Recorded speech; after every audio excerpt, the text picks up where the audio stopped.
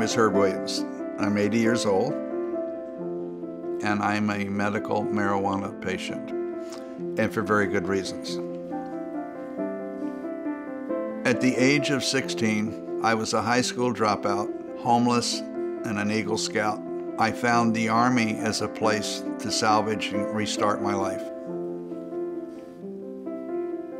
While I had fun in the Army jumping out of airplanes, later in life I'd had trouble with that. I've had several surgeries on my back, which has caused me a great deal of pain. Additionally, I have something called psoriatic arthritis. Psoriatic arthritis is psoriasis on the inside, and I have it on the inside on every joint. My father was an alcoholic. I was a smoker, so there's addiction in my family. And the doctor put me on hydrocodone, which is one of the most addictive drugs around. And I am determined that nothing's going to have control of me like that.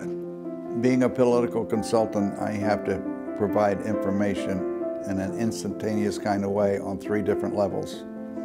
I'm not sure that is possible if you're taking opiates like I was taking up to 18 a day. Herb Williams wants to be in control of his universe. And I thought if I used medical marijuana, I would get high and not have control of myself. And while I didn't think medical marijuana was the way, I tried it, made all the difference in my life. My pain level on most days before medical marijuana was a 12 on a 1 to 10 scale. Today it's about a 2.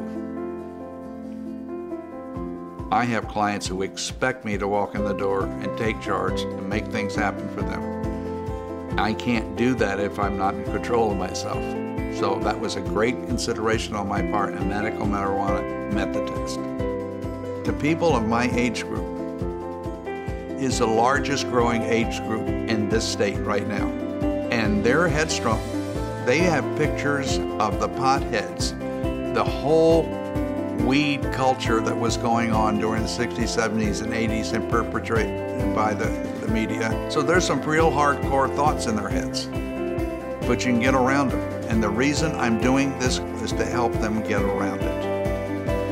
Anyone who knows me knows that if I'm sitting here talking about it, that it's truthful, or I wouldn't be sitting here talking about it. I'm a political and corporate consultant and the president of Delphi.